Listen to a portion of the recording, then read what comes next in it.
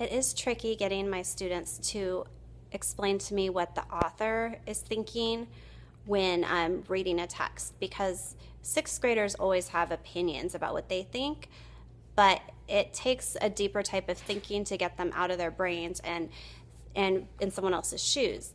So one of the things I do that's concrete for them, by having them decide if the tone of the words are positive or negative, they can kind of make a claim on what the author is thinking. For example, if the author used mostly positive words to describe the situation, maybe the author feels that using the paddle in school is beneficial. But if the author uses negative words to describe it, maybe he is against it.